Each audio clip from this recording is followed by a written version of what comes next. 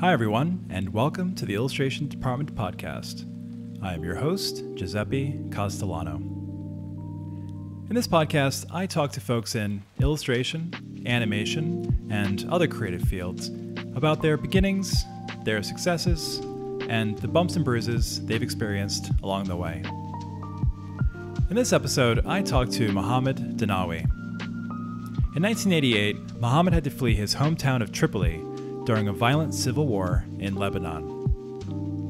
He went on to become the founder and creative director of Illozoo, an agency that represents the best in illustration. Among other topics, Mohamed and I talk about the renaissance we see in illustration. He takes us through the steps on how one can form and run an agency. And he offers illustrators advice from the perspective of an agent. I hope you enjoy our conversation. As you know, there are more than dozens of podcasts out there that speak to similar subjects. But it's something that we're obviously just starting out doing, and we'll see where it goes for sure. Yeah, but it's good that you're also focusing on different issues, like there's the struggles and giving advice, and it's not only the glamorous topic. I want to talk a little bit more about some of the more frustrating parts of it. The behind the scenes stuff. Exactly. Yeah. Sure. I wanted to, as I was sort of thinking about how I'm going to introduce this podcast. I'm still thinking about it, and I wanted to say something along the lines of, illuminate the darker corners of illustration. But that felt a way. I looked at Sarah and she was like, I could see her shaking her head, like, nope, that does.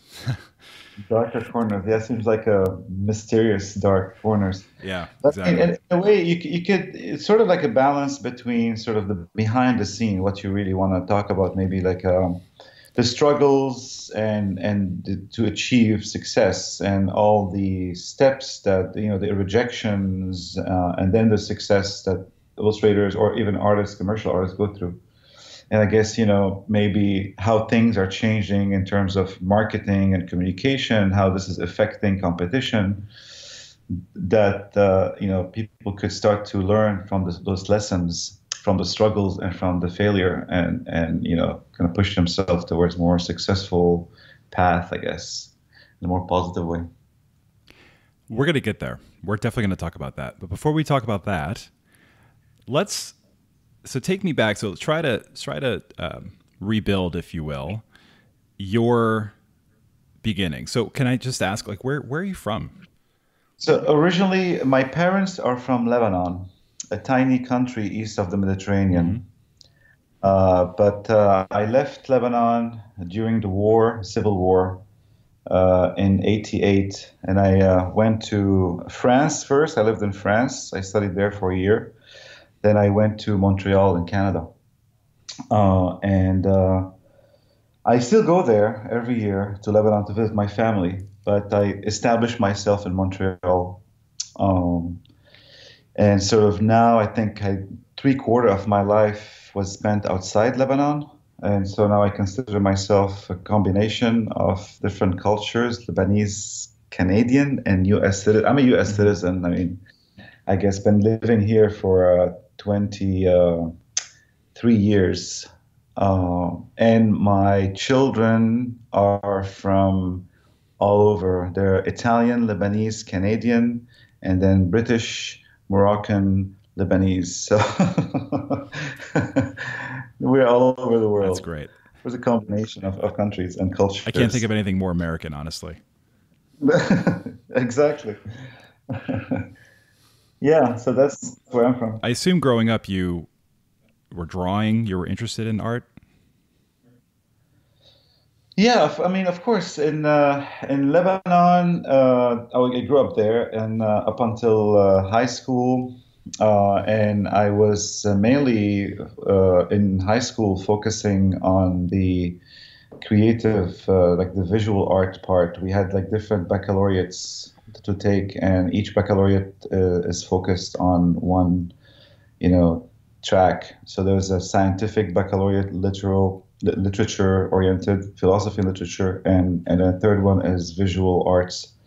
and creative art. So I focused on that, and I always drew. I always drew like stories of the war, the struggle, the civil war I grew up in, and I would create my own newspaper with sort of like a storyboarding what's happening every day in different parts of Lebanon. The bombs, the war, the killing, and the Red Cross rushing and all that. So I would storyboard all these events. And then I discovered Mad Magazine. Well, how old were you? How old were you during this time? I mean, since from birth until 18. So the war started when I was maybe 11.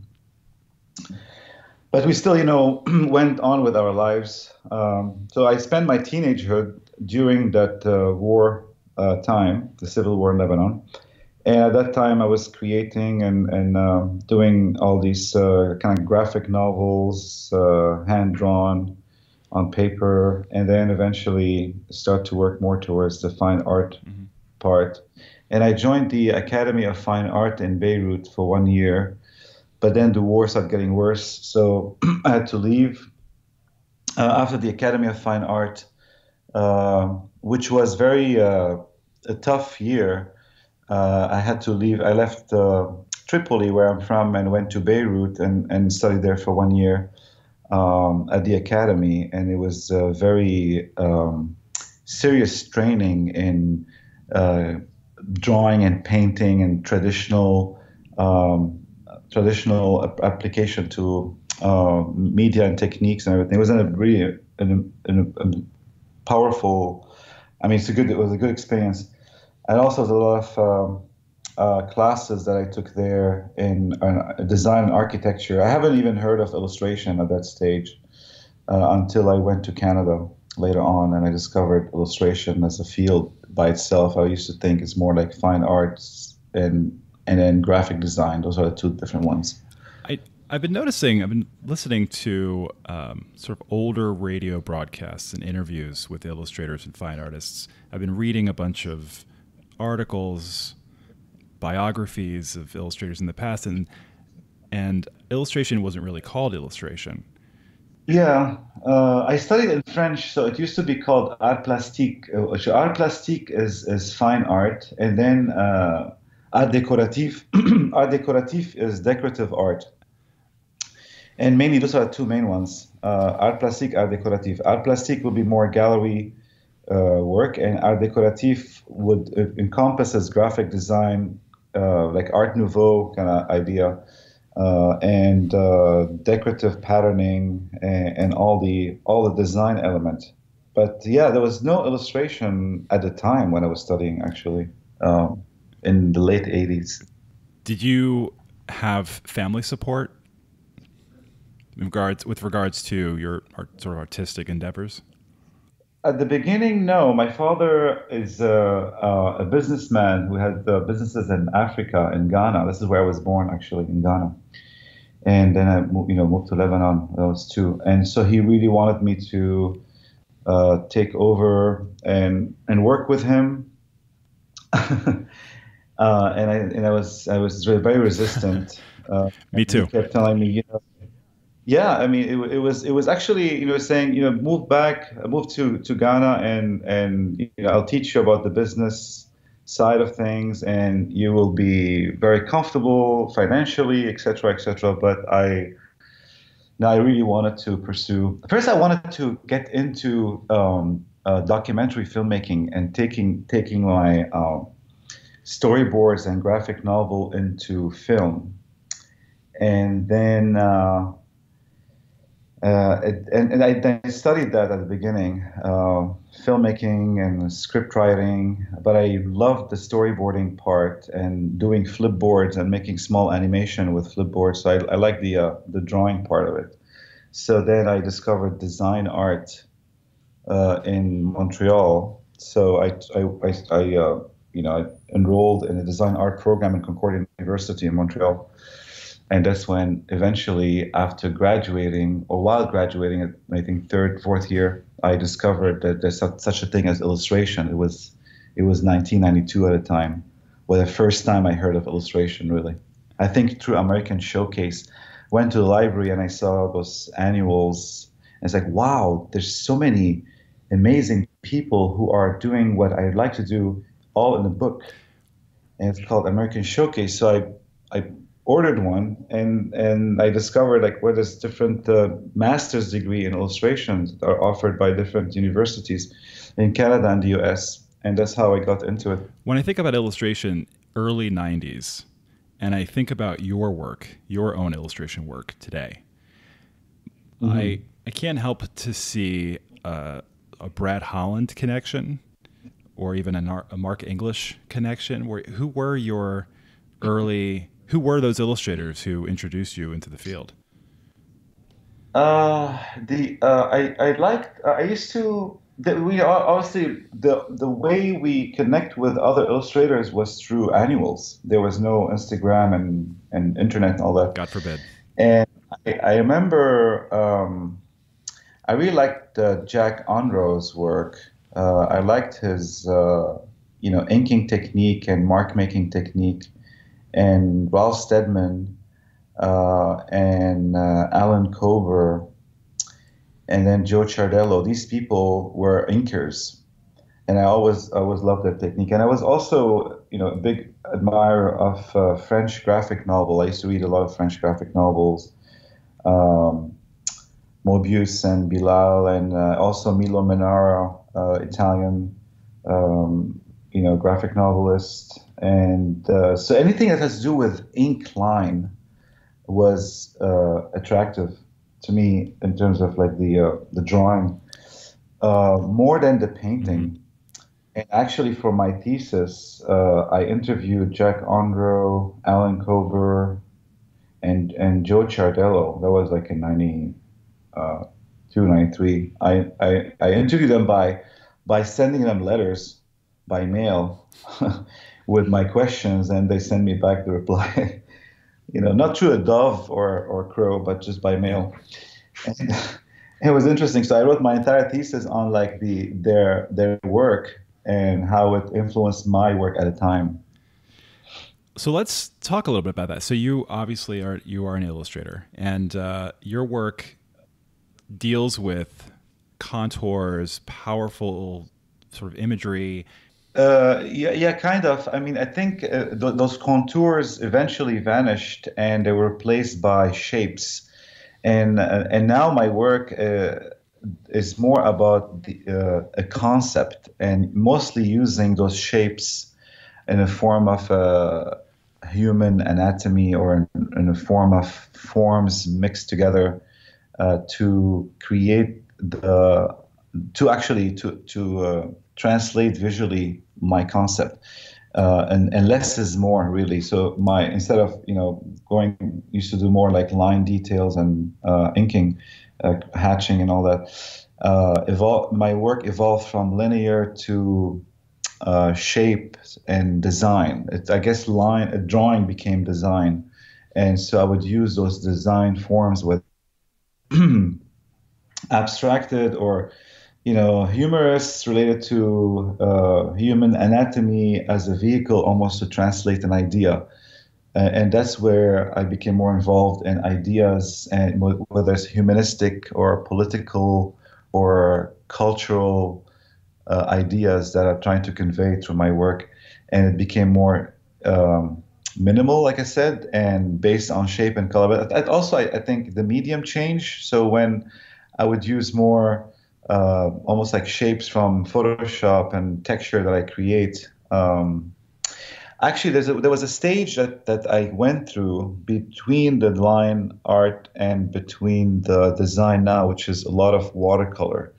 So I did for like a whole maybe 8-9 years. My work was more traditional watercolor with a lot of line and shapes interconnected. But then eventually I abandoned watercolor and started working mostly in Photoshop, using mostly design. Like right now it's purely design based but concept oriented, like a lot of visual metaphors. Did you experience success early on? Like, did you discovered illustration? It's the early 90s. You're getting into the field. Yeah. You decide I'm going to make a go at this. Yeah. How did you start? So yeah, good question. So I went to for master's degree in illustration, and my parents were like, "Don't do it, don't do it. Do something completely different. Like, what are you gonna do? You're gonna draw for a living?" I said, "Exactly that. I'm gonna draw for a living." And so I applied to different universities, and the SCAD, which is where I work now, Savannah College of Art and Design, offered me a scholarship based on my portfolio, and I was like, fine, then I'll take whatever I can get. So I did my master's degree there. I graduated in '94, and then went back to Montreal. All I had is color printout of my project that we did in class. I kind of chose the best, maybe 12 to 15 pieces that I thought will get me some work. I made color copies and I put them in a traditional portfolio with like plastic sleeves, and then moved to Montreal. I had a bit of money, lived in a small apartment, and looked in the yellow. There was yellow pages, the yellow pages with all the phone numbers, the commercial yellow pages, and the white pages are for sort of like individuals. So I looked in the yellow pages under publishing houses, and also under advertising agencies. And in the yellow pages, you have phone numbers and you also have addresses. So I would take down the address, and then I made a promo card in black and white only because I couldn't afford the color. So I made like those. I went to a print shop and I made a like an accordion type promo card, which shows 8 pieces as an accordion that you can fold it, and it didn't cost me much. It was like $100 for 1,000 copy on a cardstock, but it was black and white, so it was like a really great deal. So I folded each one of them, and then I would write down the address on an envelope and send it to each and every art director in Toronto and in Montreal. That was my market. But you didn't know the art And directors' then names, right? You just knew the no, publisher no, and their address. I would send it to the publisher, attention art director. There was no name, there was no letter, nothing. I would just send it, thinking that, one time someone's gonna open it and say, okay, well, let me call this Right. guy. That black and white mailer will end up making it to the art director. Yeah, yeah, absolutely. And what else I did? Yeah, and then I would call, forget it, I couldn't even get to the advertising agency, but the publishers, there was a lot of publishing houses in Montreal who would do, picture books and French immersion picture book, like English to French, or textbooks as well. So I would call them up and go see them, the ones who would take my call and go and take my portfolio. It was really tedious. I mean, if you can imagine the snow and the winter, taking buses with my portfolio, and then so I would visit them, and maybe out of 100 people that I contacted, I was able to get 6 or 7 interviews. And then I remember my very first gig was from Maison Urtubise, which is a publishing house, HMH Urtubise in Montreal. They saw my work and they said, well, we have this book. I forgot the name. Anyway, it was like a paperback book, like from a series, and they wanted me to illustrate the cover and few other black and white inside because I had black and white. And I said, "What can you do color?" I said, "I can do color. I'll show you the color." He says, "Great." So the next thing I know, I'm doing this and I'm panicking, like, "Oh my God, this is for real. They're paying me for it." And doing my research and so it worked. It was fine. They liked the work, and they start giving me more series, more books in that particular series. I end up doing maybe about 8 or 9 of them. But my biggest gig was for the another publishing house where I went there. What's it called? The Edition. It's called Edition Arimage, which is in Montreal as well. For some reason, they found the work that I was doing very practical, and they had those 2 very large like in terms of visual information books to be illustrated. They were textbooks, and each one had maybe close to 80, 90 illustrations of various different topics, and they're mostly history, geography, recipes, and everything for kids who are going to study English in a French school. So it was heavily illustrated. Sorry. And then they said, can you do it? I remember very well. Can you do it for 14,000? And I wrote down, I couldn't believe someone's going to pay me 14,000 to do two books. It was 7,000 each book. And I wrote down 1,400 on a paper. And the guy saw me writing down 1,400. And I said to him, I said, it sounds good. I'll think about it. I think it's going to work. And he said, wait a minute, I just told you 14,000. You wrote 1,400 and you're telling me it sounds good? I was so embarrassed. Because I was excited, like someone's going to pay me. Wow. And it ended up being, it's like, it took me about, I think, 8 months or 9 months or so to finish both books on 14,000, which is nice, but then I realized, wow, I need to do more work. But I couldn't take any other job because they were heavily illustrated. Do you? But there was a lot of rejection also. It's not always. I mean, these are the two jobs that I got at the beginning. But there were a lot of projects where I would send my portfolio and say, no, we're looking for someone who does more realism. What really helped me is to join the Association of Illustrators of Montreal, of Quebec, actually. Is still there, and I bought pages in their tiny annual, so more people start to look at my work from the annual. Now this is before this. You don't have a website, right? Oh no, there was no website. I had a fax machine. And I had my tools. And what's a fax machine? Yeah, exactly. And I would send my sketches through a fax machine to the art director and comes back. So. But we're talking 1994, 95, 96. Those are when I started, like those 3 years focusing on illustration. Then I bought a page in the Creative Source, which is the Canada version of the annual here, like the directory.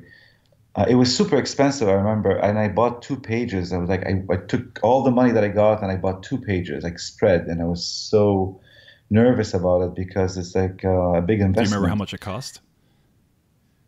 It was something like 1,500 or so per page. 1,500 per page in 94. It was 1994. It's called Creative Source. I don't know if it exists anymore. Creative Source, and I remember the marketing person. She was really persuasive. She said, it's worth it. You put money in it. I know you just graduated. It's been 2 years you're working in the field, but it's a good investment. So I did. And then I called some of the artists in that source book to ask them, have you guys made your money back from the source book? I called a few of them. And one of them was the husband of the marketing person who sold me the and he said, yeah, totally. Do it. And I didn't know. He didn't tell me. Of course not. And he said, no, absolutely. I totally will think this is a good investment. And by the way, you just moved to Montreal and we're all illustrators. Let me invite you over for dinner. So he invited me with my ex-wife at the time. We went to his house for dinner. And the marketing director happened to be his wife. She was there waiting for us. I was like, oh my God, is this a trap? They turned out to be a very nice couple. Obviously she wanted to sell me the idea of buying an annual, and he wanted to show me his work, and he was like a compulsive illustrator. He would draw anything he sees in front of him. So I'm glad that she didn't welcome you into her home and say, allow me to interest you in this other $3,000 per page. Yeah. Like she was really good with marketing, and she really helped me and introduced me to a lot of people. Actually, eventually, it paid off. I think there were a few gigs, but the biggest thing that I got from it was an agency. It's called Three in a Box, which is now based in Toronto, and it's still active. And Three in a Box contacted me and said, "Would you like to sign with us, and we'll rep you?" And I automatically said, yeah, rep me because I'm just tired of looking at yellow pages and meeting people and do that. So, and they especially said, bring you more work from the United States and different parts of the world, mostly focusing on the UK, USA, and Canada. So they started repping me, and that really helped. But I had to also promote. Like we had to promote, we had to pay to promote. So it was like, oh shit, every money that I'm making, and now I have to put it back into promote. And if you don't participate, it's like, okay, fine, don't participate. The other guy participated and got many gigs because of Yeah. this. And so, and you feel bad. So it's like, okay, fine, I'll participate in the card. And so they would pay 30% or the 25%, and we pay 85% because that was the ratio of the. So they would take a commission 25% from each job, but then which means they will contribute their own 25% for the promotion. So I would do it every 6 months. We will do cards, and they will do mailers on our behalf, and they go to conferences and distribute the mailers. There's a lot of that with Three in a Sure. Box. So I stayed with them for a while. Well, let's Um, talk about agencies actually, because you are the founder and creative director of Illozu. yeah, yeah, that's right. The internet told me so, so I'm going to go ahead and believe it. No, that's right, and you're right. I'm just thinking of how it sounds like, and that not many people say it like that, but it sounds good. I'll say so. But You are, yeah. I'll say it one more time. no, it didn't start that way. It really Well, let me started. tell me about that. So you are. I mean, Illozu, for those who don't know, and I imagine there's only many people who know. The Illozu is one of, I would say it's fair to say, the one of the largest art agencies around. Mhm. Period. How did you Yeah. start that agency? How does one start an agency? Oh gosh. There's no book about this, but the idea started with a class I was giving at SCAD.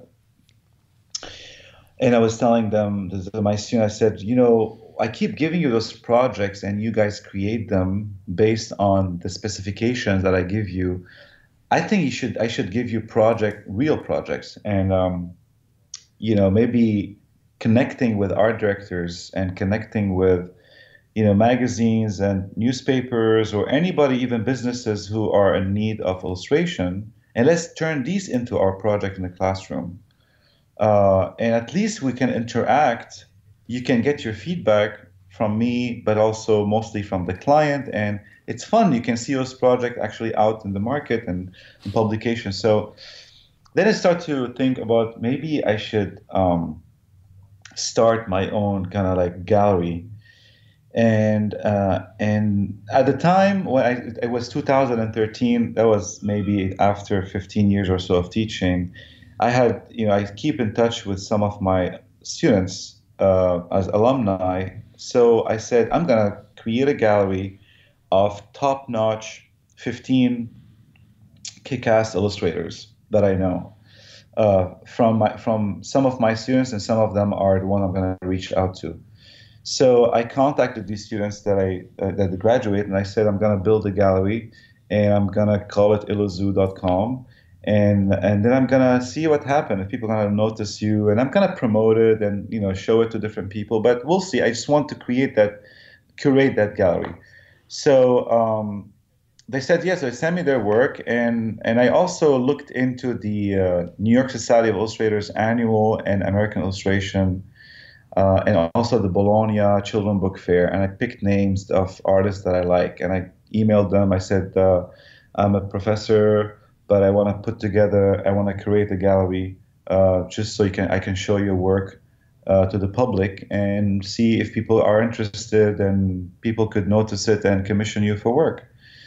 There was no contract yet or anything. It was mostly like I wanted to create that gallery. So I put it together, and more people start to notice. And I built a Facebook page and Instagram and everything. And then I realized, wow, wait a minute, this is happening now that where even people are calling from different parts of the world, asking if this person is available or if they want to commission them for something, and then start to become slowly an Hmm. agency, where you still have to put together a contract and figure out how to do it and figure out how to promote. Um, so it started really small, like anything else, honestly. And it started mainly because I was really passionate about that gallery that I want to put together, more than trying to make a living. I know it sounds corny. It wasn't for the money at all that I started. It was mainly, it was mainly because I wanted to do something outside the classroom and celebrate those beautiful illustrations, and I want people to see them together. Like I want to curate it. And I didn't have a gallery, an actual gallery, and I figured online I'm going to do it and put together a Facebook page. And more people start to notice it, and that's how it I grew. imagine it's not. I imagine a lot of it is fun. Obviously, you're dealing with art on a daily basis, and so much of it is quite lovely. But there Yeah. are, I suspect, elements of running Illozu that aren't so fun. Yeah, it's the money part that's not fun. The money and the payment and the wires and the PayPal and the fees and all that. And also, no, I mean, I'm a very, very organized person. I have to give myself this. Like, I'm organized in a sense that you give me something complicated and I would dissect it into simple elements, and I can Which take those elements and designate it to different people who can understand those elements and run with it. Uh, Things start to get more complex. I mean, right now there are about 200 artists, designers, animators, photographers, and some of them are studios that we represent. Those studios are like, motion graphics or animation studios. So managing all these artists takes a lot of energy, not just in terms of managing, like curating their work, but also updating their work and listening to them what they need, and listening to also the clients what they need, and putting them in touch with each other. Also, when the project is created, the creative process, supervising it, and sometimes it turned into a beautiful thing. Like yesterday, the most beautiful piece, we created a book for it, and the publisher was like raving how happy they were. And sometimes it's like the client is this is just disappointing. Totally, this guy is totally unprofessional. Or sometimes the artist will call me and say, you introduced me to the worst client ever. Like, why would this happen? I didn't think this is going to happen. They keep asking for revisions or whatever it is the situation. So I'm always listening to people either praising each other through us or just saying this sucks. I wish you didn't introduce us to each other. And I'm listening to that in different languages and different yeah, cultures and different age group and everything, personalities. So this is the part. This is like the human. This is more like the human interaction part. So you have the creative part, you have the human interaction part, and then you have the marketing part and the promotion. Normally, I don't do marketing and promotion because I hate to sell you something. Like I hate that I will tell you to buy something from me and you ignore me, and I hate that. So I would, and I'm really not very good at selling, I guess. I have agents who are working for us who are much better than I am at speaking very smoothly to our directors and our buyers and selling them their creativity. I'm much better at kind of managing the artist and try to listen to them and hopefully and mainly like overseeing creating the artwork. So otherwise, if I'm not organized and I recognize people, like each person has a skill set.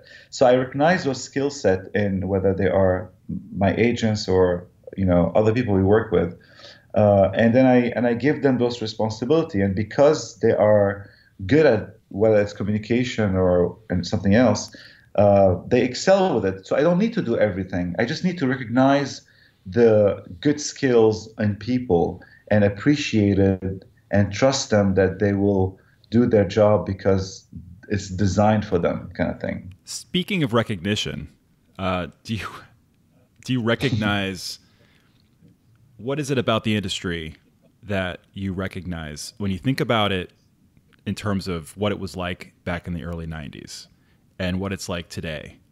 Is it a totally different beast, or are there elements of it that you recognize from your early endeavors in the field? Yeah, I mean, certain things are always standard. The need to create an image, whether you want to sell a product or you want to advertise a product or you want to advertise a cause or illuminate text or illustrate an article, and the need for someone to create that and for you to give them directions and then pay them for their job is the same formula. What changed really is that those art buyers or art directors had access to a very like a limited circle of artists, let's say here in the United States. So you had, those big ones like Gary Kelly or Seymour Quast, C.F. Payne, what else, like Brad Holland, all these guys who were like always like gold medal in the New York Society, and but there were Gary Kellys and Seymour Quast in the Philippines and in New Zealand and in South America that no one had heard of, and they were as good. So now you hear of them. Now there's like an amazing 21-year-old illustrator who can kick ass. That anybody who would get the gold medal in New York Society, and they're on Instagram and people know about them and you can reach out to them and hire them. So there's much more competition, obviously, and there's much more choices. And illustration also is changing because it's becoming multi-platform. There was no web content before. It was mainly for print, like print advertising, packaging, books, magazine, etc. Right? And slowly the platform changed. You have games, you have apps, you have visual development for them, you have web content, you have motions and GIFs. You put something on the paper, and then you can also create a GIF for it, a motion for it, online for the online version of the magazine or newspaper or whatever. And then you have the non-for-profit organizations or banks or institutions or cultural societies. They all need web content and web graphics, not just infographics or motion graphic, but they need illustrations or motion to either attract people's attention to their content or illustrate the ideas. So there's a big renaissance for illustration. There's a more artists that are being exposed internationally and competing with North American artists, but then also there's much more platform. That's why you have all the illustration department in every art school today. They're flooding with students who want to study illustration seriously. So illustration, in your view, is alive and well. Oh, absolutely, absolutely alive and well. More than it's a wider spectrum right now. More platform, more people doing it. I think even slowly it will turn into the word. That's why I sometimes use visual communication to say illustration, but it's turning into multi-platform. You can draw and paint and design and collage and montage and CGI over, picture. It's all turning into the same thing. It's image making or telling story visually. So it's kind of maybe the word illustration slowly could change. I'm not sure. But when people think of illustration, a lot of time they would think of like, pen and ink and drawing and painting and sort of like, picture books.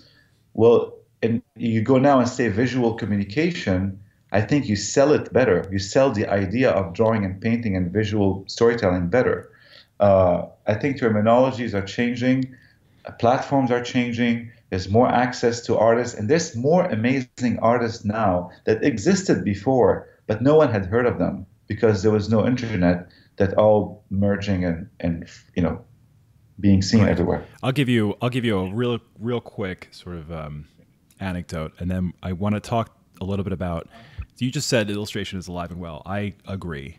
I know there are people listening to this saying, "Well, if illustration's alive and well, and if there are so many more clients and so many other ways of connecting with me, why aren't I getting any work?" So we're gonna talk about that in a second. But I'll give you a quick little kind of anecdote that Yeah. speaks to the before and after the internet. Before, when I used to work at Okay. Simon & Schuster many years ago, we would receive physical portfolios with the plastic sleeves, very much like Yeah. the one that you put together back in the 90s. And the portfolios would come in, people would drop them off, and we would have an office manager who would put a slip on the portfolio with every art director's name on it. And there would be lines, each line correlated to how the art director would react to the art. Meaning, first column was, I love it, I'm going to hire you. Second column was, I love it, but it's not right for me. Third column Yeah. was, it's not for me.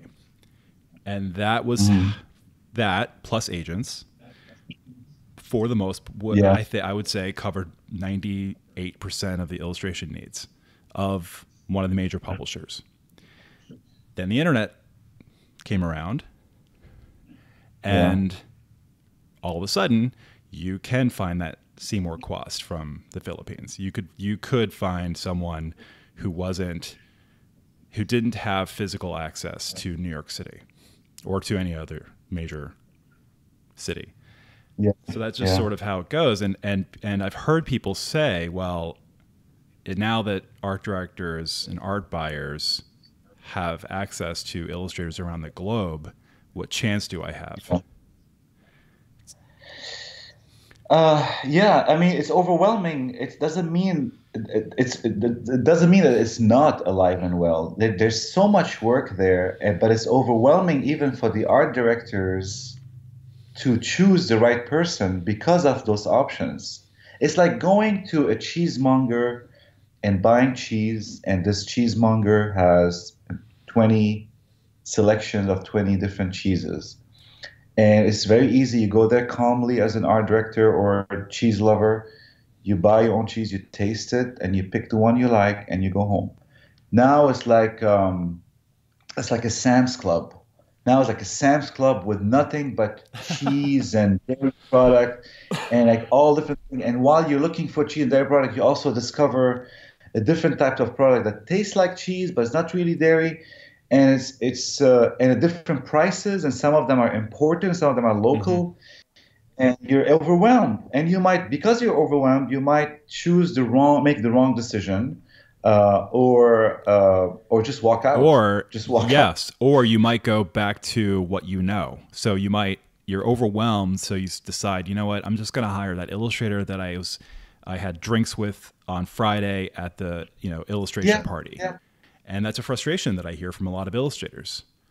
I live in Well, Montana. I don't have the opportunity to go to LA or New York. I don't have the money to travel to go to these parties or these conferences. All I have is the internet or postcards. Yeah.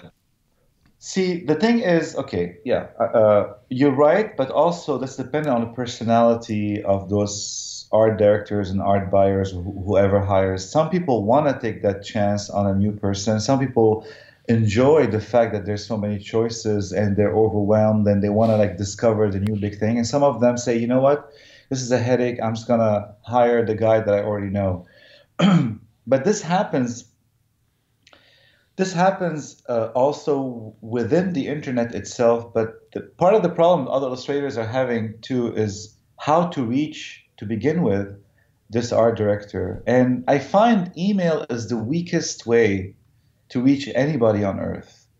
The least reliable way to show your work to a person who you want them to hire you for any reason, any job, is through an email. So now the artist is saying, well, maybe I should go to the society's meeting or reception or the American Illustration, or I should go to a conference, or I should go to Bologna Fair or to Frankfurt Book Fair or any book fair or any conference that relate to animation or and meet people there? And the answer is yes. That's the only way to do it these days because we as an agent, the same thing. At the beginning, it was like, okay, we'll connect with people through LinkedIn, through email, even if we know their names and they don't have to, people don't feel so obligated to answer every email.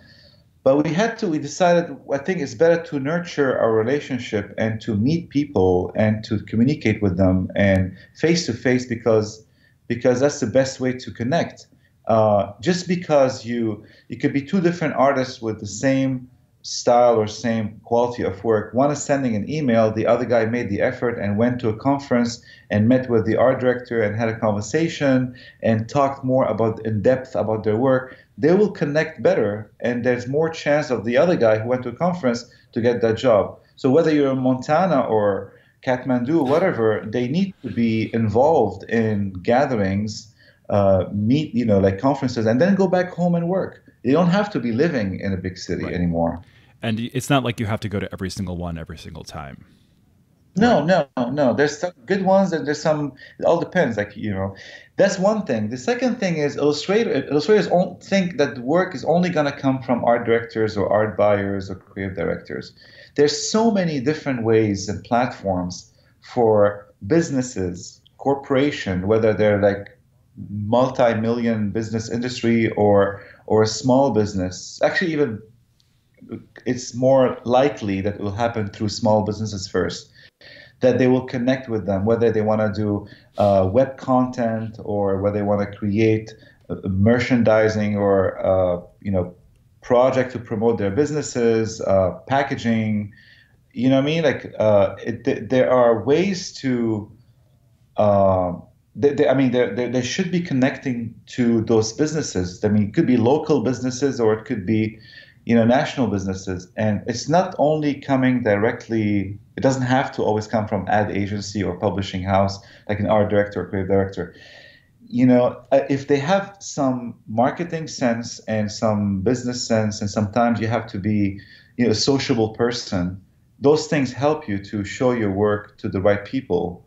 And sell the idea, pitch the idea that you need my image. A picture is worth 1,000 words. I'll be able to have your crowd listen to you more if you show them that picture or that, package your brand better. And there's so many platforms, beyond that. So that's another thing.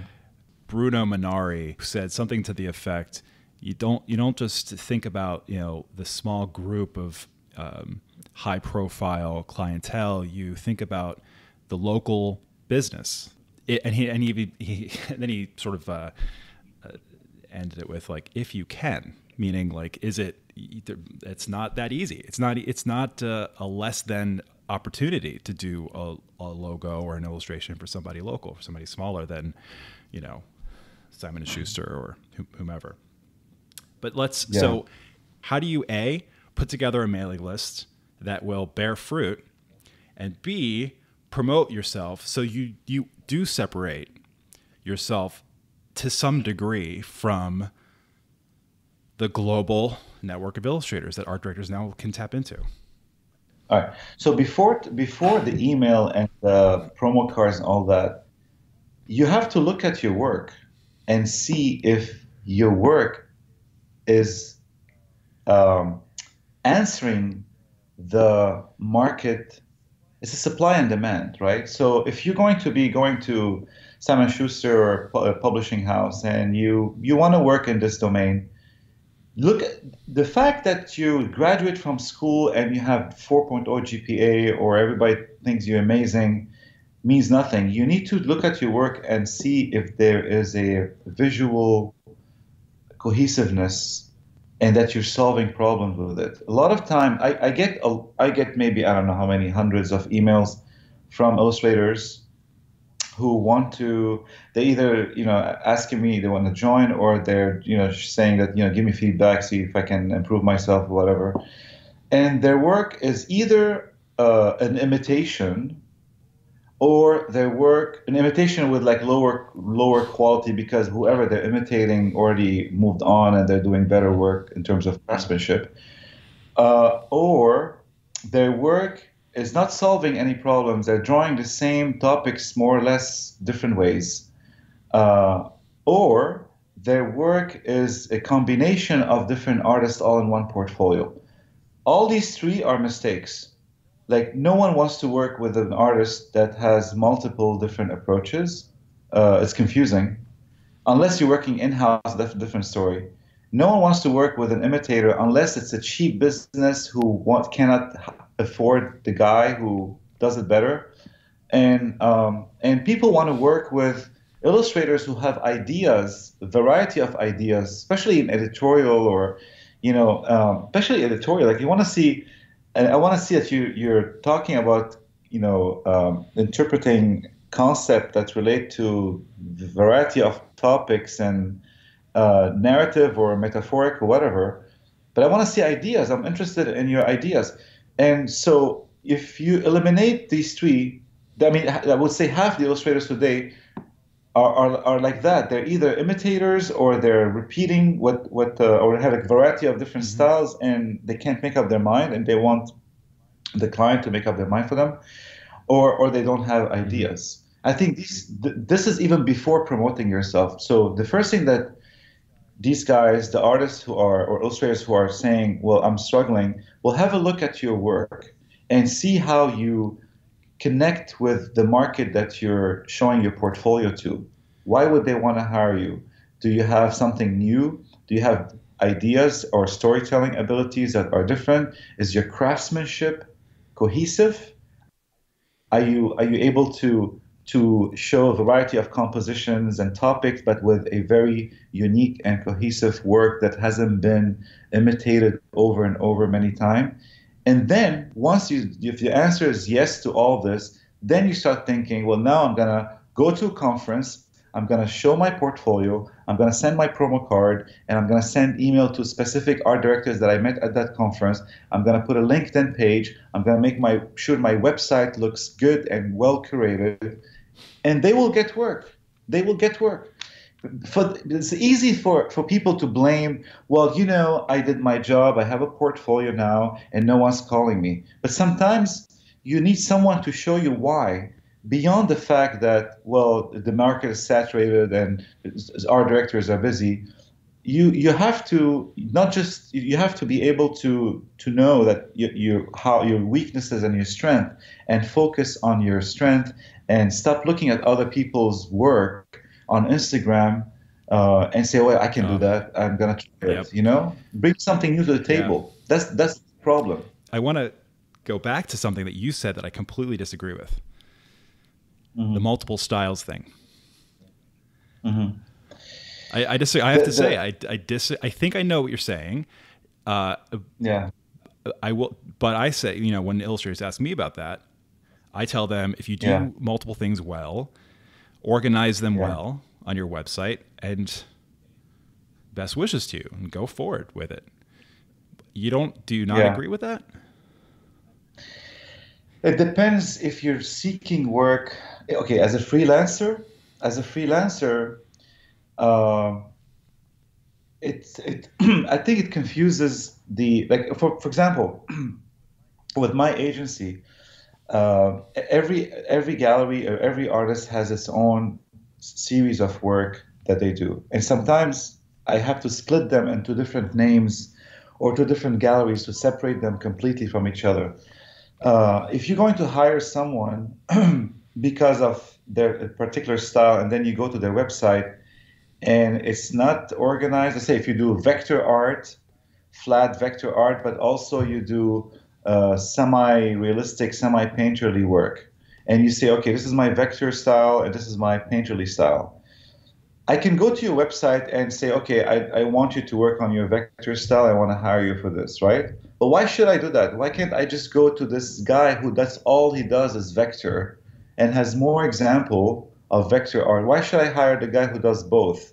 Well, maybe there's so many different factors. Maybe the guy who does both is a nicer guy, or maybe he's more flexible, and the guy who does vector on his own, and that's all he does, he's really too busy and he's known for this.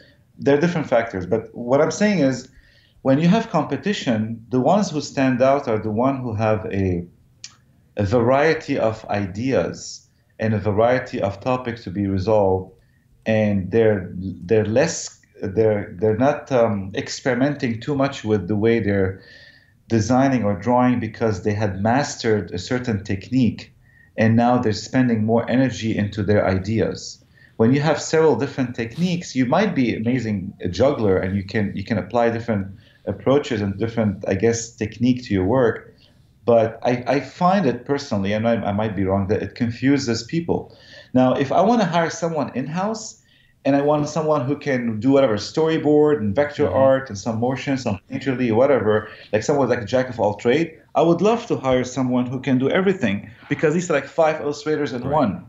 I don't know. I guess maybe there's somewhere in between if you know how to be able to label or show certain portfolios to certain people. Like part of the problem also is showing the wrong, even if your work is absolutely fantastic, showing it to the wrong client or the ones who like do your homework. The students should do their homework before they connect with the client. Is this is the aesthetic that they're looking for or the subject matter they're looking for? Maybe that's part of the problem as well. Let's talk about that. Let's talk about connecting to the client really quickly. The mailing lists. So this is a question Yeah. I get asked all the time. How do I put together a mailing list? And again, my answer is it needs to be dusted off because it's about 15 years old at this point. It's for me, it's almost I almost when I answer that question, I recall teachers from RISD in the late 90s saying almost word for word the same thing. You look up who the art directors are, you put together a spreadsheet of some kind, and you keep it updated. You go to the bookstore, you look at the copyright pages, you look at the mastheads of magazines, that sort of thing. Yeah. Now you do that, plus you follow them on social media. How Yeah. else, what is, so imagine you're talking to an illustrator who has never put together a mailing list in their life. What is your Yeah. several sentence suggestion to them in terms of like how to start I putting together got a mailing list? I got nothing from mailing list. I paid for my mailing list and nothing worked. Like it was one of those mailing lists with 6,000 people in advertising and 20,000 in publishing, blah blah blah. Like forget it. It didn't work for us. I mean, at least for me, for the agency, it didn't work. We started to handpick people we want to work with, and we focus on very few people. It was overwhelming. A mailing list of 20,000 that you buy from all these agencies, and it. So we decided to. I mean, LinkedIn was a good start for us. After that, we went to LinkedIn and we put up cleaned up our profile, and we reached out to different individuals. And I found sending an email through LinkedIn is safer, and more than likely it will not end up in spam. Like an email you send, it will not bounce back, but they're all going to spam. More than likely, 80% of them are going to spam. It won't bounce back, so you wouldn't know. So you're thinking, oh, this guy's ignoring me, but this guy never received your email. LinkedIn, you would know. First of all, you have to add someone on LinkedIn and send them an email. And if they ignore you, you would know they ignore you. At least you did your job. So we started with like agency access and all that, and didn't work. And then we did LinkedIn, and LinkedIn started to work for us on a smaller scale. And we start to nurture the ones who are working, like project-wise. They'll give us project, and then it will become more like repeat business. And actually, I would say a lot of the jobs that we are doing are coming from repeat business. I mean, an illustrator doesn't have to work with every single publication from the beginning. And I think, when they first start, it's good to have 25. I tell my students the same thing, like put together a list of 25 top, with an animation house, like or a publishing house or an ad agency. Although ad agency is really harder to do for students at the beginning. How do you find them though? I mean, how do you find? You find them on LinkedIn, I mean, let's just say I want to work with Penguin or I want to work with a certain company. I would just type the name of the company. It will give me a directory. It will give me an art director.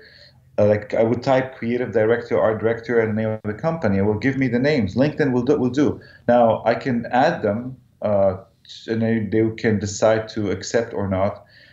Or I can say, okay, I'm going to a conference right now, a book fair, and who's there? So it will give me a list of all the publishers in that book fair, and I would usually you can either get that list or pay to go to the conference, and you have access to the list and who's there, and go to the booth, and meet with them and show them your business card or your promo card and get to know them.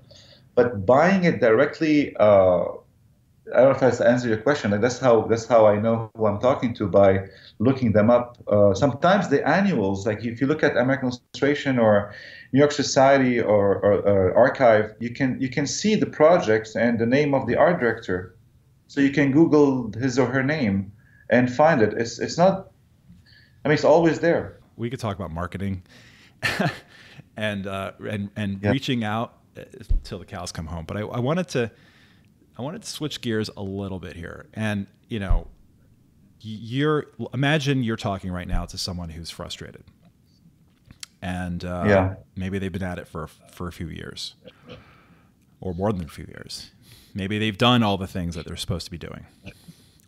Maybe they have gone to the conferences, they've met the people, they've gone to the shows, they've shown their portfolio, they've put in the work, etc.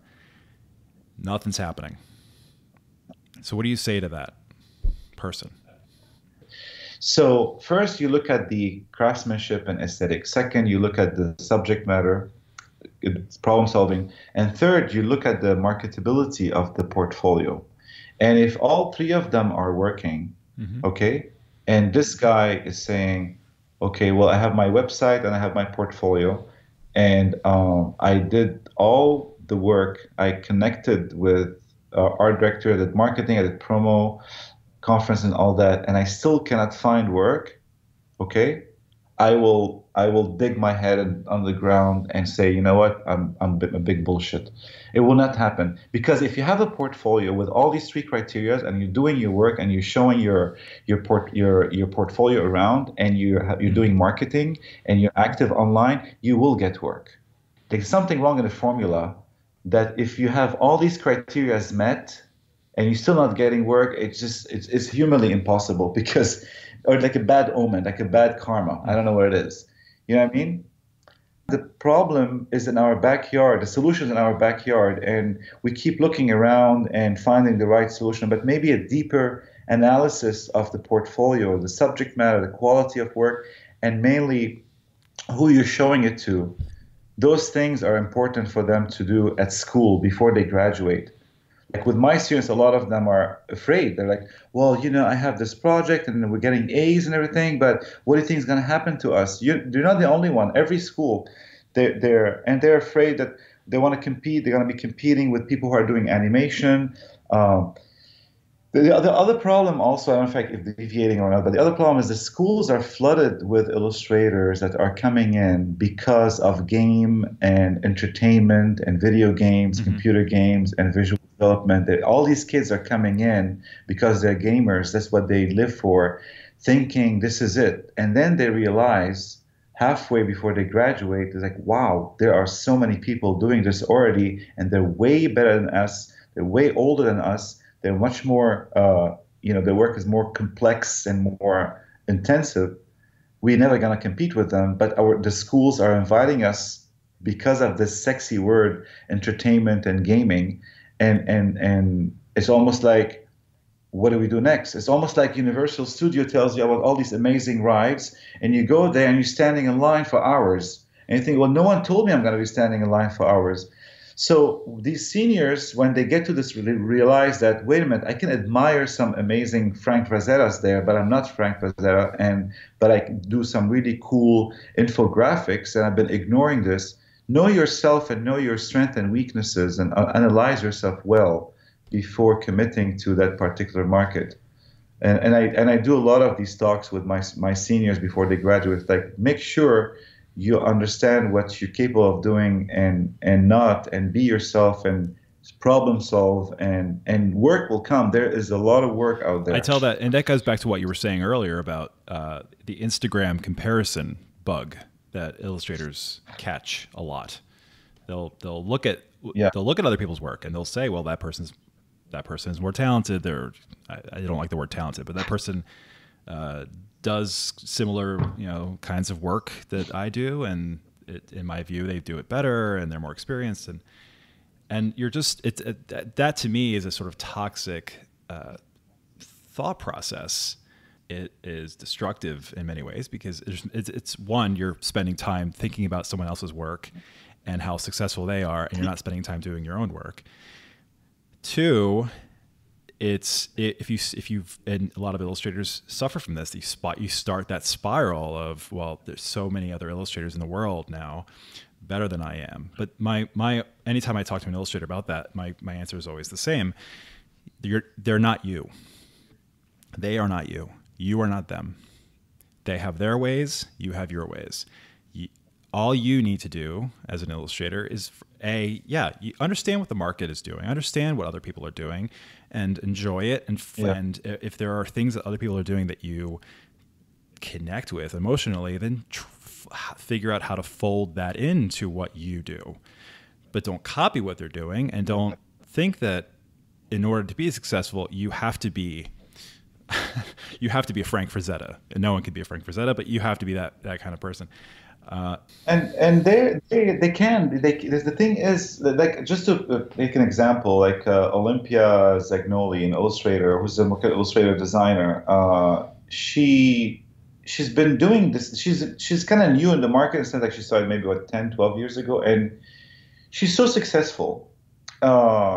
And why she's successful? There's so many different factors, but she really lived like her life is her work, and her apartment, the way she thinks, the way she draws, what she collects is all design, as an example. And so she's true to herself. I'm sure she's very influenced by a lot of different design illustrators. But she's and I mean, another example like her is Malika Fav. Malika Fav also super talented, and she's true to herself. She stuck to her guns. She does her own beautiful kind of shapes, and she focuses on it. There's so many people who imitate her or imitate Olympia Zagnoli or imitate other artists, but they're not as good because they're just following, and they like I said before, they ignore themselves. They ignore their own art. And the thing is it's really existential. It's an existential problem. It's not just illustration. It's knowing yourself first, your strength and weaknesses, and focus on this without blindly following. It causes anxiety when you're just looking at illustrators' work all the time on Instagram, especially not knowing their name. Like a lot of my students, I ask them, like, who's this work? And it's like, I don't know. We just found him on Instagram and we love him. We just follow him. And they just follow all these people. And not focus on their own self, but it's a competitive field there. But there's so many platforms and there's so many clients out there. It's just you need to know yourself first, your strength and weakness, and do it.